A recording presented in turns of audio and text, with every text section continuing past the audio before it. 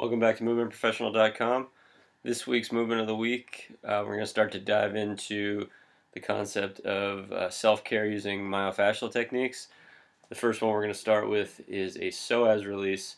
I want to start here just because I find this to be one of the most therapeutic tools that I use when treating patients. I find it very helpful for helping back pain, hip pain, front anterior knee pain. Basically look at this as like the keystone to any pelvic malalignment. The anatomy of the psoas is such that it attaches to every vertebrae of your lumbar spine. So when it's restricted, it creates a compressive force on the side that it's restricted on, which can lead to a side bending if it's unilateral, or more frequently, if it's bilateral, it leads to a anterior rotation of the pelvis. This anterior rotation will then lead to a chain of imbalance in the hips, knees, etc.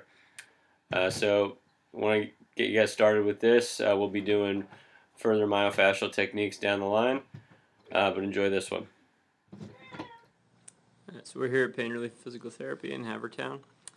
We're working here on the psoas release using a 6-inch, in this case it's a medicine ball.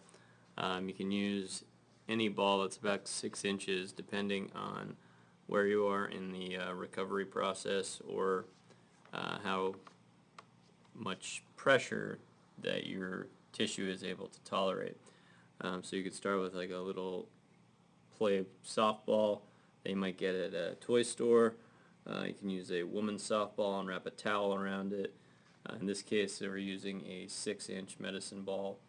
Another ball that works well is a Power Systems MOW release ball at 6 inches.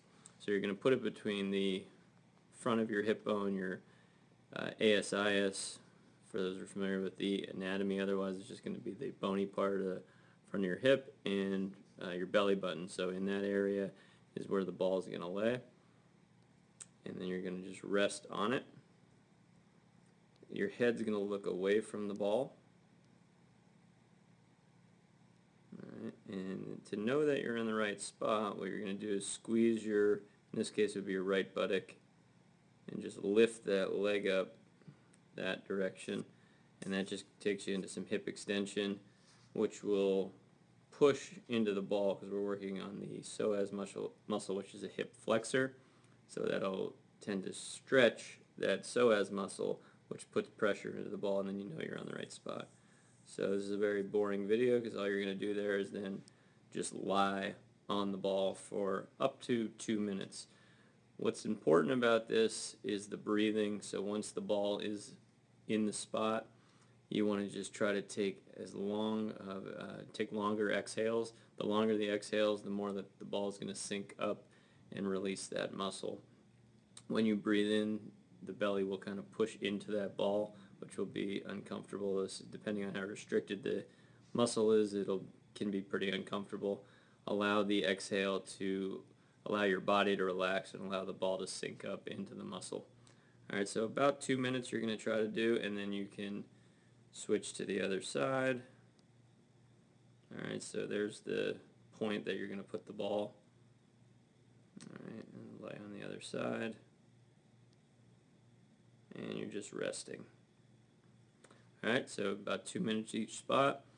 This is definitely a go-to exercise for low back pain, anterior hip pain, knee pain. Basically, if this muscle is restricted, it pulls your pelvis forward into an anterior pelvic tilt, which causes all the muscles in the front of your body to shorten, all the muscles in the opposite side of the body to get over lengthened. Neither muscles work well in that case, and they're not able to be strengthened as much, but it also can lead to many imbalances which cause compression in the spine and the other joints mentioned.